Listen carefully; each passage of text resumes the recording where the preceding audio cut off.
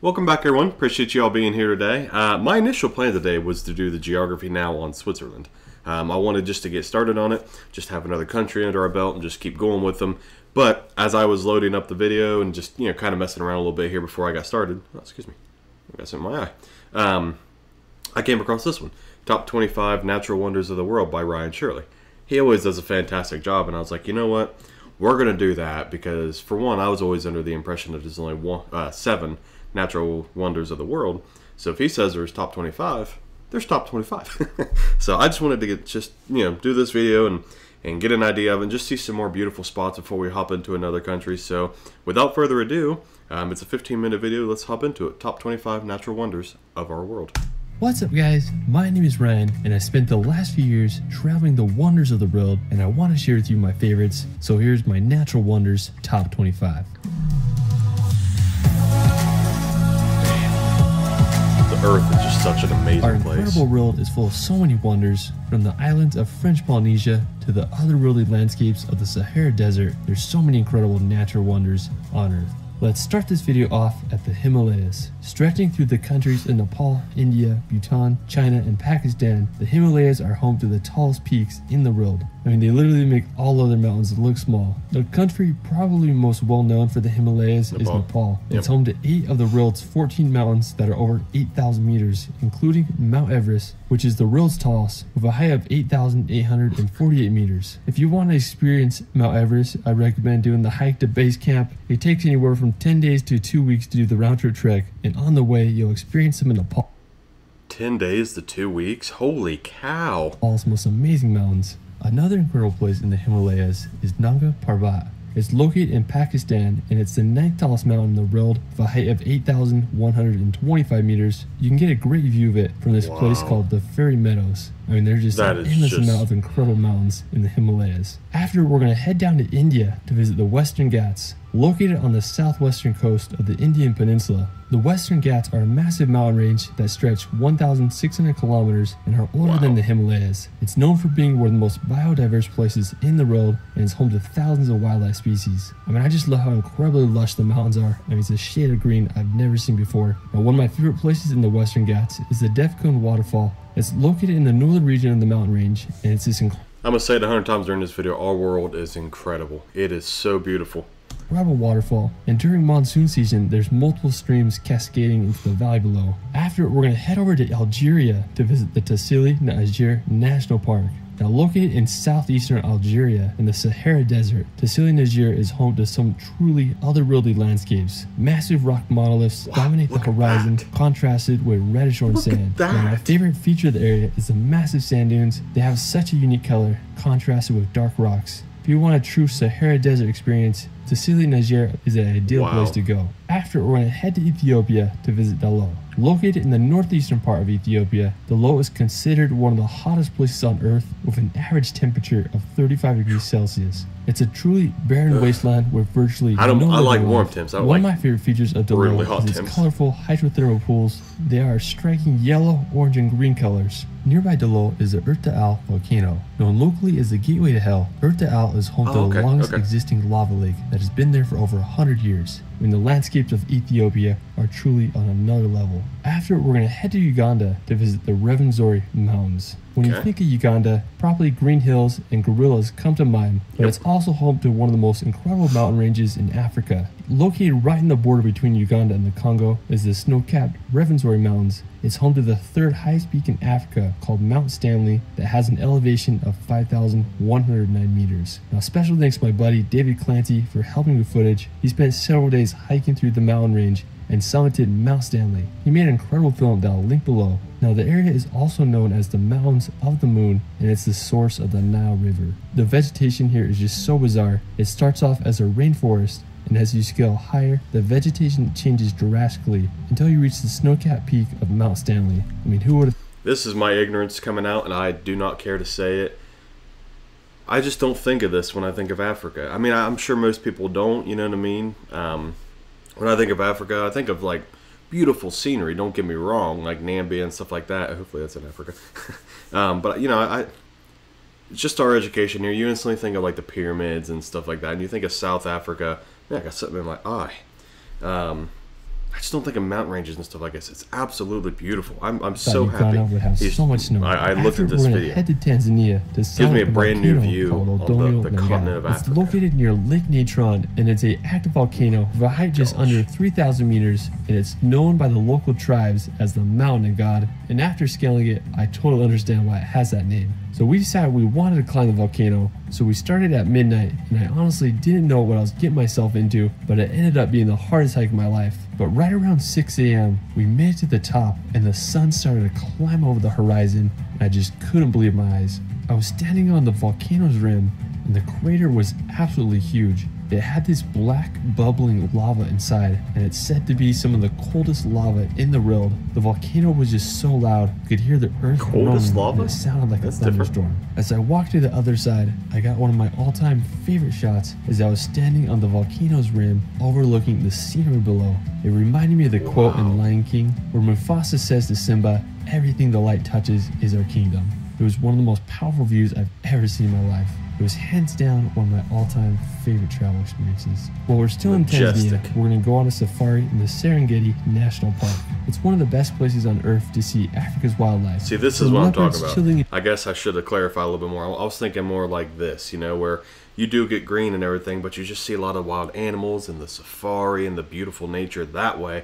I didn't expect mountain ranges and stuff like that. Trees to cheetahs roaming the savannah. The Serengeti is the Lion King in real life. While we were there, we were on game drives every day. We were able to witness so many incredible moments, whether it was watching two lionesses enjoying the sunset or witnessing the endless herds of wildebeest. The most memorable moment was when we escaped a massive thunderstorm and we were able to watch these zebras grazing, accompanied by massive thunderbolts and the craziest sunset I've ever seen in my life.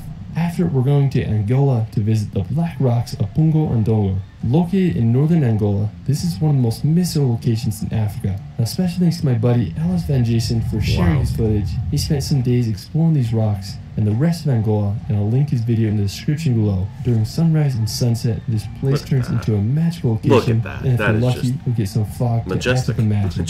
Now, also, nearby is the Calendula Falls, with a height of 105 meters and a width of 400 meters. It's one of the largest waterfalls in Africa. I mean, Angola has so many beautiful places very few know about.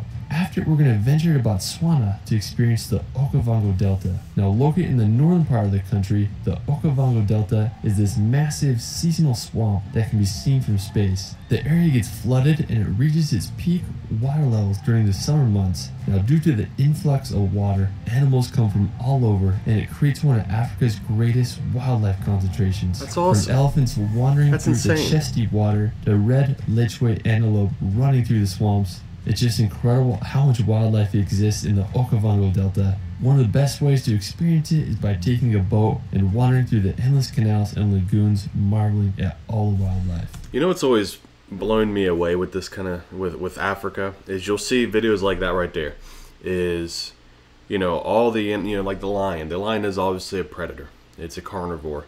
And it's just sitting there, just chilling with all the other animals. The animals aren't, they're keeping their eye on him. Or her, I guess I was a lioness. You know, they're not like running away from him. They're just all chilling like, hey man, I'm just going to get a drink of water. I'll come attack you later. I just think that's amazing how, you know, when humans are threatened or have our threats around us, we're all like, you know, we're keeping an eye on them. We're all at ease or uneasy. This one, they're just like, yo, what's up, man? Yeah, have some water. We'll run away from me later. After, we're going to head to the Baunai coast. Located on Italy's island of Sardinia, my favorite place there is Cagliarizze. I think it's easily one of the most beautiful beaches in all of Italy and the world. It has these massive pointy rock formations coupled with green cliffs and Gatorade blue water. It was about a 45-minute boat ride to get there. We anchored the boat and immediately went for a swim. The visibility was incredible. Some of the best I've ever swam in. Water, Another man, reason I wanted to go is because there's a sea arch and you can do some cliff jumping. I sent a few jumps off and it was just so much fun. There's no better feeling than sending a gainer into the sea. After, we're going to head to Russia to visit Lake Baikal. Located in southern Siberia, Lake Baikal is one of the largest freshwater lakes in the world. It contains more than 20% of all the world's fresh water. It's also the world's deepest lake with a depth of 1,642 meters. It's also home to one of the only freshwater sills. Now, during the winter months, the ice can freeze to be 2 meters thick. One of the easiest ways to get across the lake is with a hoverboat, or you can also have a winter workout and ice skate on the world's largest ice rink. After, That is we're going to absolutely head to China to visit the insane. magical mountains of the Zhangjiajie National Forest Park. Located in the Hunan province, this forest is home to some of the world's most incredible scenery. The park is full of these rock pillars that ascend from the forest floor. They are covered in lush vegetation and misty clouds, adding to their magic. These rock pillars are the inspiration behind the floating mountains in the movie Avatar. After, I was wondering why that looked a little... to visit Okay. Phang Bay. It's this mangrove area located between Krabi and Phuket, and it has this almost perfect winding river that cuts through the mangroves with jagged mountains on both sides. I'm just obsessed with the limestone mountains that just jet out of the water. It's such a baffling location. Also in the bay, there's this really interesting island village called Panyi, and nearby is also the iconic James Bond Island. After, we're going to head to Indonesia to visit Mount Bromo. Located on the island of Java, I think Mount Bromo is one of the most impressive volcanoes in the world. Mount Bromo is very active. There are several lookout points that give you an incredible view of the crater with the other volcanoes in the background. This is unbelievable. While we're still on the island of Java, we're going to visit the waterfalls of Tumpak Siwu. It's definitely one of the most incredible waterfalls in Indonesia, as it has dozens of streams that cascade into the bowl below. Look at that. It's overshadowed by the Semeru volcano, which is the same volcano you can see in the distance from Mount Bromo. After, we're going to head over to Central America to visit Belize's Barrier Reef. Located off of Belize's coast, Belize's Barrier Reef is part of the Great Mayan Reef, which is the second largest coral reef system in the world. It's home to over 500 species of fish and also one of the biggest populations of manatees. One of the most iconic places in Belize's Barrier Reef is the Great Blue Hole. When you think of Belize, this is what a lot of people imagine. It's over 1,000 feet wide and 400 feet deep. Now, special thanks to my buddy Will Mitchell for helping with footage. He makes some great videos of Belize, and I'll link his channel in the description. Now, to get to the Blue Hole, you can take a 3-hour boat ride from the island of San Pedro, where you can also take a quick flight to see it from the air. It's truly one of the most unique locations on Earth. After, we're going to head to South America to visit the Amazon rainforest. Now, if you look at the Amazon rainforest from space, you can see that it's just this massive green area in northern South America. The Amazon extends into countries such as Peru and Colombia, but 60% of the Amazon rainforest is in Brazil. An interesting fact about the Amazon is that it's home to the largest collection of animals and plants in the world. From pink river dolphins to scarlet macaws, the Amazon is home to so many creatures. It makes me wonder what other undiscovered animals remain hidden in the vast rainforest. Now, afterwards, we're going to visit Lençóis Maranhenses. Located in the northeastern part of Brazil, Lençóis Maranhenses is not only one of the most unique landscapes in Brazil, but all of South America. It's this almost endless array of sand dunes that fill up with these Caribbean blue lagoons during the rainy season. You may recognize this landscape from the Planet Vormir in the Avengers movie. Now, the lagoons are a great place to go kite surfing or just go swim in. Now, the best time of year to visit the dunes is from June to September, because this is when the lagoons are full and the sun isn't as strong. You can explore the dunes by taking a tour on a 4x4 car, or you can also rent ATVs or go horseback riding to see the wonders of this otherworldly place. After, we're going to head to Venezuela to witness Angel Falls, known as the tallest waterfall in the world with a height of 979 meters. Special thanks again to Ellis for sharing his FPV footage. 3,300 feet. Into the depths of the Venezuelan jungle for 2 weeks to get some of the world's most incredible footage of this waterfall. It's seriously jaw-dropping. Now, to reach Angel Falls, it's not an easy journey. You'll fly into this town of Canema, and from there you'll take a day boat trip up the river to reach the falls. While it's not an easy journey to get there, the falls are more than worth it. After, we're going to venture down to Patagonia.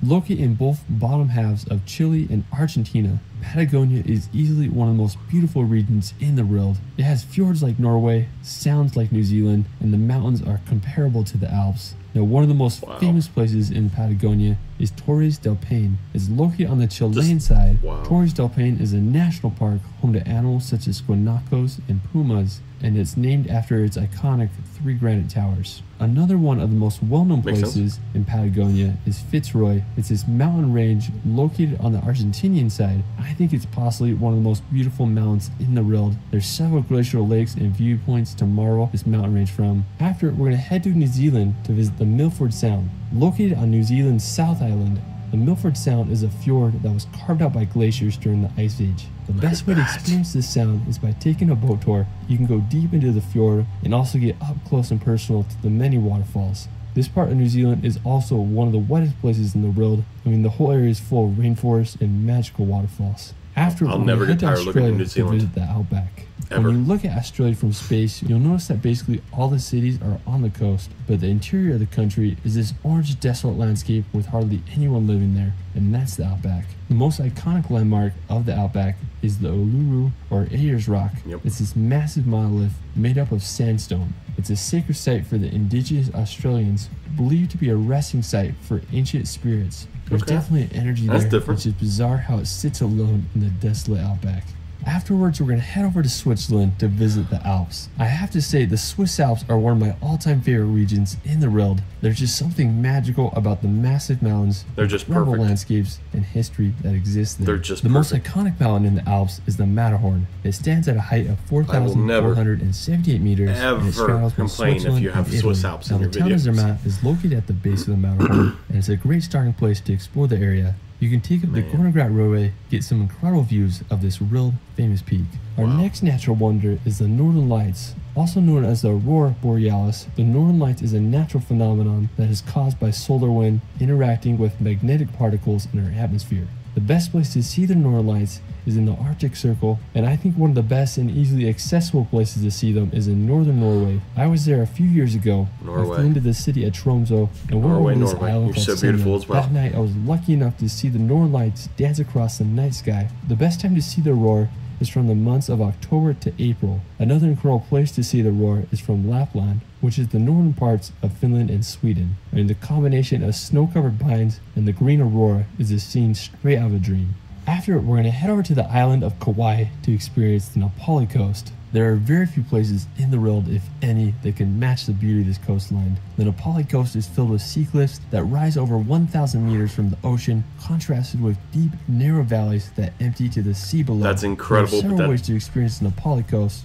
One of the best ways is by helicopter. It can be a little expensive, just imagine getting that but view you're able to get incredible views of the cliffs. Another great way is through a boat tour. You'll be able to experience the coast from a new perspective, and you can also jump off the boat and do some snorkeling in the ocean. It's truly phenomenal. If you're on a budget like me, there's plenty of hikes and lookout spots you can go to have an amazing experience exploring the Napali coast. After, we're going to head over to the island of Bora Bora. Located in French Polynesia, Bora Bora is the definition of tropical paradise. I mean, the geography of the island is true perfection. There's the main island that's home to the massive dormant volcano called Mount Otemanu, and then there's this barrier reef that surrounds the lagoon. This protects Bora Bora from the waves of the Pacific Ocean, so inside the lagoon the water is calm and is truly some of the clearest water I've ever seen. I spent a few days sailing around Bora Bora's lagoon, and it was some of the most incredible... I'm not a massive... Oh, hold on. I'll wait 20 seconds for the video. Of my life. If you get a chance, you gotta give Bora Bora a visit. Well, that is it for my Natural Wonders Top 25. Let me know where your favorite ones are in the comments below. You can follow me on Instagram and TikTok at shirley.films. It's Ryan, and we will see you later. If you guys aren't subscribed to him, go subscribe to him. The man makes incredible videos. I hope one day I can make a video a fifth of what he does. But what I was getting ready to say is I'm not a massive ocean guy. I respect it. I think it's gorgeous, but I don't like deep water. It's always kind of freaked me out. Lakes and ponds and stuff are okay. Ocean's got a lot of creatures in it that I don't know are there, so it kind of freaks me out a little bit. But that crystal clear blue water like that, wow, incredible. You know, my favorite was the Swiss Alps, but it's always my favorite. I'm not gonna lie. That or Milford Sound in New Zealand. I mean, they're just so majestic looking.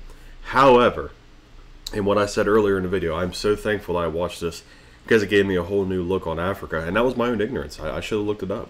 I should have seen that there's more to Africa than deserts and lions. You know what I mean? That's my ignorance, but that's why I'm doing this channel, is to learn. And Africa was jaw-droppingly gorgeous. I had no idea how beautiful Africa could be. So I hope you guys enjoyed this video. I surely did. I thoroughly enjoyed this video. So thank you all so much for watching and for being here. Like the video if you haven't already. Consider subscribing to the channel. It's free for you. Helps me out tremendously. We're right there. We're getting so close to making this my full-time job, and I'm so thankful for all of you for it. Comment, you know, what your favorite area was on here, and yeah, we'll see you guys in the next video. Thanks, guys.